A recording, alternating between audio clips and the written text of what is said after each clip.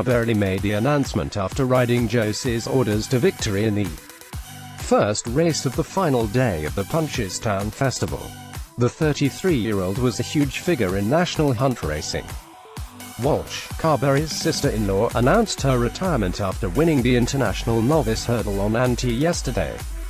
Carberry has been one of the top riders in the amateur ranks for over a decade. She has 7 festival winners, while she claimed the Irish had national on organised confusion. In 2011 the victory was a fitting way for her to bow out. Afterwards, an emotional Carberry said, "We'll miss it to bits.